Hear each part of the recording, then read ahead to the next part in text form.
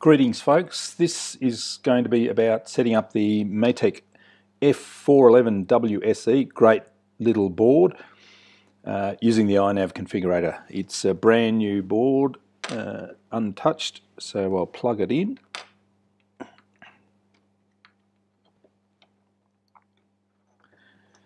We get the flashing lights. We'll also see it's automatically selected the right driver on the Mac, so I can connect. There we go, it's connected. We get a few warnings up here because we haven't set anything up at all. Step number one is to do the calibration.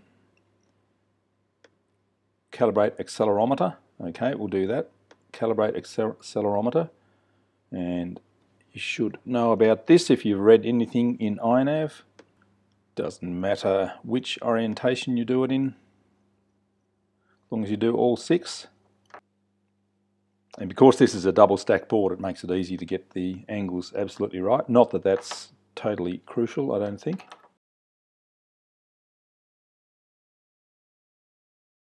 Alright, moving on. Next step down is the mixer. What we should do is change that to aeroplane because I'll be setting up an aeroplane. And you can choose what sort of aeroplane at this stage. Standard aeroplane for me. Load and apply. This will save and reboot it. So what it's done is inserted 2 motors. I only need 1 motor, so I'll delete one of them.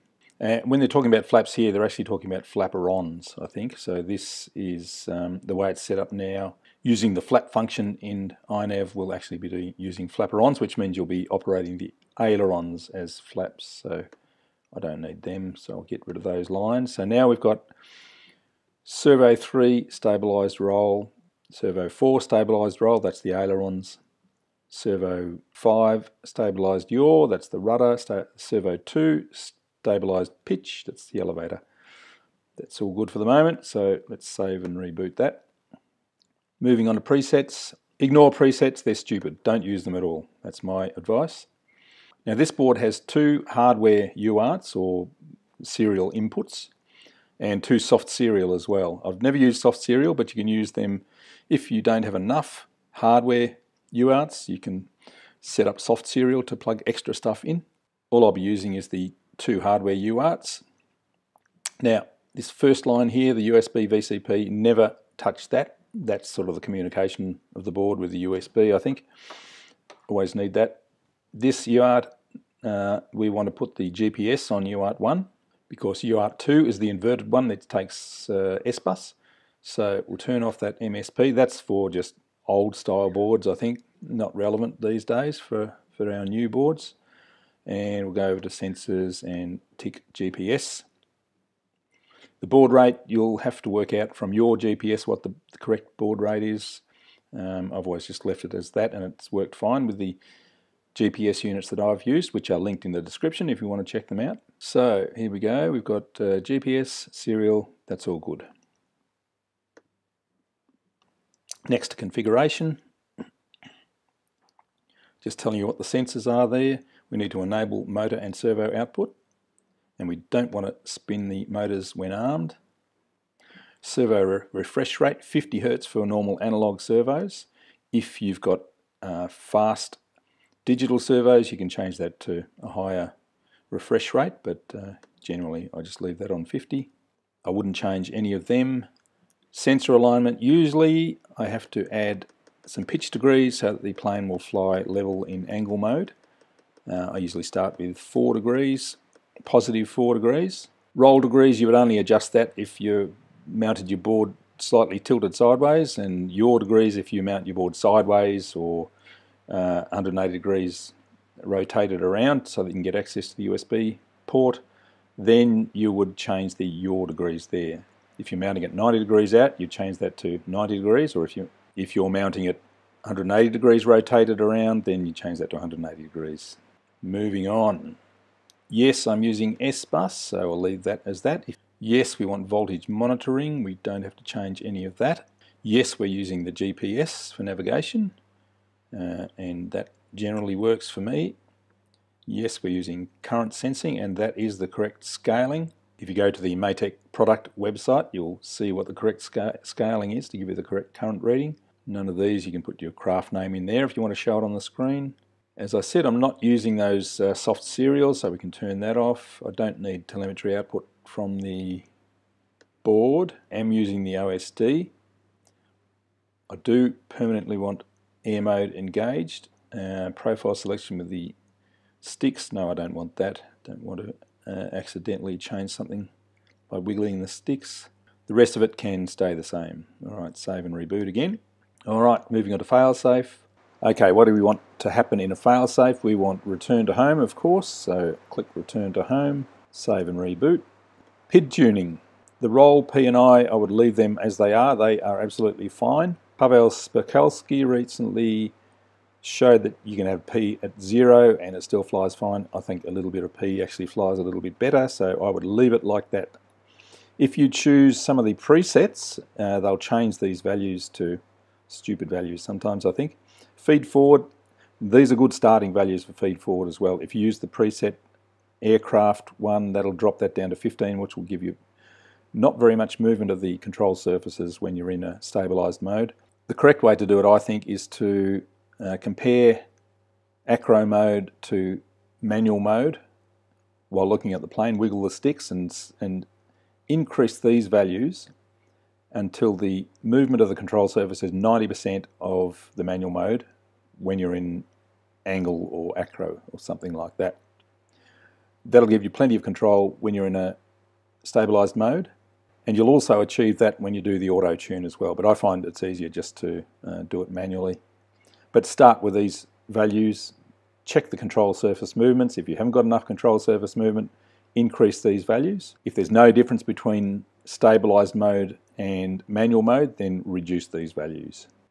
Something you also have to do is work out the roll, pitch and yaw rates that your plane can achieve. So you need to go out and fly before you even put the flight control board on. Fly in manual mode with no reduced rates, 100% rates. Do a quick roll at your normal flying speed or flying speed that will achieve a roll. Count how many seconds it takes to do the roll. Then if it takes 1 second to do a roll, then this number will be 360 degrees per second. If it takes 2 seconds to do the roll, this number will be 180 degrees per second. If it takes 3 seconds to do the roll, then it'll be 120 degrees per second. Same with pitch, yaw. Well, it takes ages to do a yaw turn, I think, but you might be able to work it out. I often end up with something like 120 for roll rate, 180 for pitch rate, and 90 for yaw rate. But the whole stabilization system relies on getting these numbers correct, or roughly correct, and I would say these numbers are too high. If you start with them too high, the flight control board will think the plane can do more than it actually can do. It won't behave the way the CLI inputs recommended on the iNav wiki will increase these to 60 degrees, maximum roll rate and maximum pitch angle. And if you hover over the question mark there, you'll find out what they're actually talking about. That's the maximum roll in angle, and it's also the maximum bank angle that the plane will automatically do in a navigation mode. So you can, at this stage, increase them to 60, or we can do it later on in the CLI inputs. These rates here, you can think of as the same as the rates you would put in your transmitter. If you want to reduce your rates to 50%, if it's too aggressive, this is where you would do it. But you should have your plane set up so that you can leave these at 100 and fly it normally in manual mode. The rest of these parameters should be right out of the box. I really don't know what to do to change them. Scrolling down, and now Pavel suggests reducing this to 20. Gyro low pass filter cutoff frequency. I don't really understand this, so I'll just do what Pavel says. And the rest of it I won't worry about. Save. Now, advanced tuning. This panel is multi-rotor stuff, so we're not interested in that. This panel, return to home and land settings, I actually like at least and linear descent. Say, well, I'd change that to 50 meters. That's safe for my area. Don't leave it at 10 meters. That's a ridiculous preset. Should change that, I think.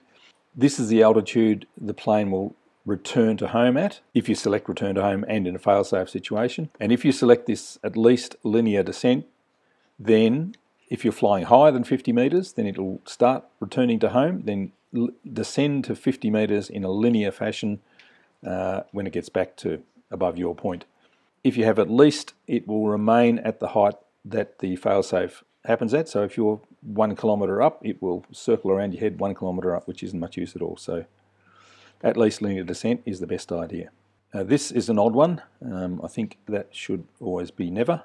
Going over to the fixed wing navigation settings, cruise throttle is an important one. You need to work out what your stall speed or your stall throttle position is. 1400 is good for most planes that have adequate power. If you have an underpowered plane, you might need to increase that to, say, 1600 or something like that. 1400 is usually okay. This is the throttle setting that it will cruise home on, basically, or it'll, if you put it into a cruise mode like altitude hold, loiter, return to home, it will use that throttle setting. It'll increase throttle to gain height and decrease throttle to reduce height, but for cruising, it'll be that setting. So if you've got that too low, your plane is going to stall halfway home. Minimum throttle, maximum throttle, I wouldn't change them. I wouldn't change these angles here. This is for when the plane's in automatic control in a navigation mode. You don't want the bank angle to be too much, or it might stall itself out of the sky. Loiter radius, 50 meters, it's a pretty wide radius. I often change that to 40. Okay, save and reboot. Receiver. Now, in this page, you can change the expo in manual mode. That's this one here. It's preset at 70, which is a pretty high extra expo. I usually change that to about 50 or so. The rest I would leave as they are. I have my RSSI channel on channel 11, so I'll just change that to channel 11. You need to connect your receiver, make sure that you have it all programmed correctly in the transmitter. Modes, you have to set up your channels for an arm switch. Angle mode I have on channel 6, I just remember all of these. I only use angle mode to check that the borders align correctly really, and to check that it's flying okay. Don't use it as a normal flight mode. Altitude hold, that's channel 7 for me. Position hold, also channel 7. So they're both channel 7. When the switch that operates channel 7 is in the full down position, we get altitude hold and position hold, which is a loiter mode, so that will loiter around the point where the switch was activated, maintaining the altitude. That's a very useful one, that one. Return to home, I have on channel 8, switch in the full down position, and switch in the middle position on channel 8. I have manual, just like that. Nav cruise, I have to come on when I'm doing altitude hold there, switch in the middle position, and that should maintain altitude and heading for a sort of a cruising flight. Channel 7. Nav launch, I don't use nav launch anymore. I don't see the value of it really. I'd prefer to launch with a bit of power assisted. Means you don't have to throw your shoulder out to get up enough airspeed. At the moment I do have auto trim and auto tune on channel 5. Rarely use them, maybe an auto trim every now and then if things get out of whack. To switch cameras we set up this user 1 control, and that's sort of a 2-position switch. Well, what's a spare channel? Channel 10, maybe channel 12 just to be safe. And I do have an alternate OSD too on that same switch that the angle is on. This is just so that I can set up a second OSD screen that doesn't have the distance for obvious reasons. I can switch the distance off if I'm recording video and I'm going to upload it onto YouTube. Of course you can select your own modes. Now you'll see the angle mode has gone blue because that is now active. A lot of these won't go blue even though they're selected, like the alt hold there. You need GPS lock and all that sort of stuff to actually see them activating. You just have to see where the little dot is here to know that it actually will activate when all the conditions are correct. Adjustments, there's nothing to do there. Servos, if a servo needs to be reversed, this is where you do it here. And you can change rates here too. GPS is just for checking that your GPS is actually working. The best way to check whether your GPS is working before it's even acquired any satellites is to look at this total messages number here. If that's sitting at 0, your GPS isn't active or hasn't been connected correctly. Things to do are mainly make sure that light is on the GPS, so it's getting power, and swap the RX and TX pins over. That's the usual error you'll make. Give it a few seconds and that should start counting up when it's working correctly. If you're in a situation where your GPS is actually acquiring satellites where you're sitting, it will show your position on the map here eventually, once you get enough satellites. Mission control, not something I've ever done. Motors, don't need that. OSD, here's where you set up your OSD the way you want. I actually have a pre-saved OSD setup. Saved these from the CLI screen, and I just copy and paste this into the CLI, and that gives me the OSD that I want there, rather than setting it up individually every time. LED strip, never done that. Sensors, you can see if the sensors are working there by wiggling the board around. That's pretty cool. Tethered logging, not something I've ever done. Black box, again I haven't done that. And the CLI. If you read the iNav wiki page, it'll suggest CLI values that you need to plug in here, and I have them saved on a separate file. This is the one that changes that those maximum bank angles to 60 degrees, and this line here allows you to arm the board no matter what angle it's at. That's an important one. Can't remember what that is. If your board resets itself for some reason in flight, it will use the original first arm position as your home, which is good. Return to home altitude there. Failsafe return to home. We've done that on the failsafe screen. All of these are on the failsafe screen. This line you can manually increase the throttle when it's in a navigation mode if you want to. I think that's a good idea if you found your cruise throttle isn't enough. And this is the I-term limit stick position suggested by Pavel Spakolsky, and this is the position, stick 20% out, that is, where the stabilized mode will change to sort of a manual mode, or the I-term will be locked. So that's just something I'm trying. You don't have to worry about that if you don't want to. So what we do is we just copy these, plug them in here, hit return, it will enter all of them, hit save, and it will save it and reboot. And I'll also show you the OSD. So this is giving me two OSD screens. The zeros here are the default screen, and the ones is the first alternative screen. So I'll just copy them back to CLI, paste them in here, hit return, and that's my OSD setup. Save that. So that's how I like my OSD to be. Nothing in the middle. I don't like those horizons or anything like that. And if we change to the first alternative, you'll see the distance and total distance has disappeared there. This one down here is an estimate of the wind strength, which I always find quite interesting because often flying in strong winds. So there we go, that's how to set up the Matek F411-WSE, which is a great little board. Cleaner video feed, and 4 servos is quite enough for most planes. Thanks for watching.